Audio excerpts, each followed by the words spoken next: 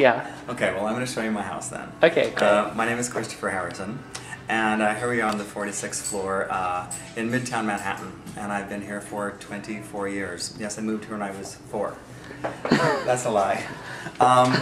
Notice that over my door I've got Jesus. This is my favorite. Yeah, this is my favorite picture of him because he's got light coming out from him. He's not like hanging on a cross, bleeding or anything, but he's got light. So I like having him over my doorway.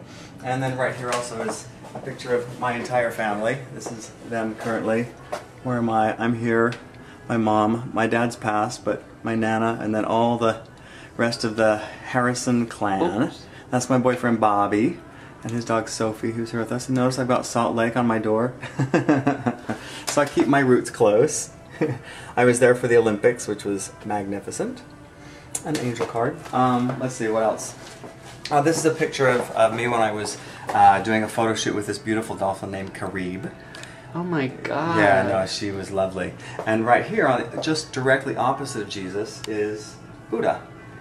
And I have a strong affinity for Buddha as well as Jesus Christ. And oh, here's one of my favorite things here. I fell in love with John Lennon when I heard the line in Imagine that said, "Imagine there's no heaven and no hell below us, above us only sky, and no religion too." And somehow that just hit me really deep because I suddenly went, oh yeah, what if there wasn't a heaven and there wasn't a hell and religion didn't matter and there were no borders of countries, and so since then he's been one of my favorite heroes, and I always go to the mandala up in 72nd Street, like whenever I'm going through something I go there. You know, so anyway, welcome to my home. This is Sophie right here.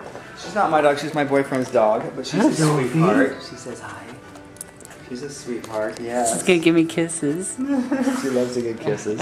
And this is my cat Caruso, sleeping right now. You're very lucky because if he's not sleeping, then he tends to be very loud. Right. Let's see, this is my dad. My father, Edwin Chandler Harrison, was a 5th generation Mormon. I found out just recently that I'm actually a 6th generation Mormon. And his father was the bishop of the 5th Ward in Brigham City, Utah, and he was in the bishopric as well there. He was a really great man. He didn't totally understand me, but before he died, he definitely gave me his support. So I was very, very lucky.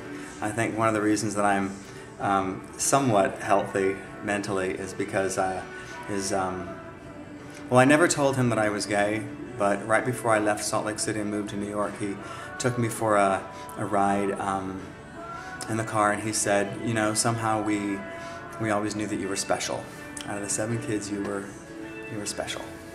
And that was his way of telling me that it was okay. And then when I moved to New York, he came to visit me and saw me in my Broadway show and got to meet my lover, and just really gave me his approval. And then he died 6 months later. And before I went out on the protest, which we just did recently, I literally led the parade going down, you know, Broadway on my Segway, protesting the Mormon Church. See the Segway. This is my Segway. This is how I get around town.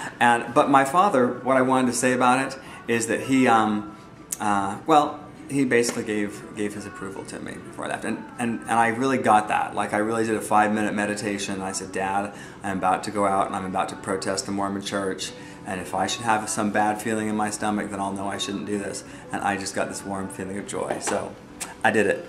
Amazing. This is my family. This is us in God, what would it be, 76 maybe? This is me here. Yes, I had much more hair.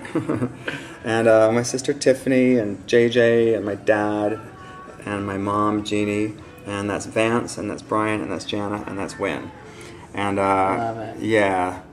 Anyway, that's the family. This is my current family now. Basically, this is us at the Acropolis. It's not in the glass. Yeah. And I was trying to get like the perfect shot. It was hard to organize, and that was actually the shot that wound up being the shot. But it was fun. So this is my view of Midtown Manhattan. I love it because I get to really look down right over, basically that's Times Square right down there, and this is 42nd Street, and I just love being in the middle of it all. And I don't know, I kind of feel like when I'm here that it's got a really special energy. This building is the same height as the Great Giza Pyramid in Egypt. Oh, really? Yeah. And I got my Buddha, and I got my lights, and I do my meditations up here, and it's just kind of a special place.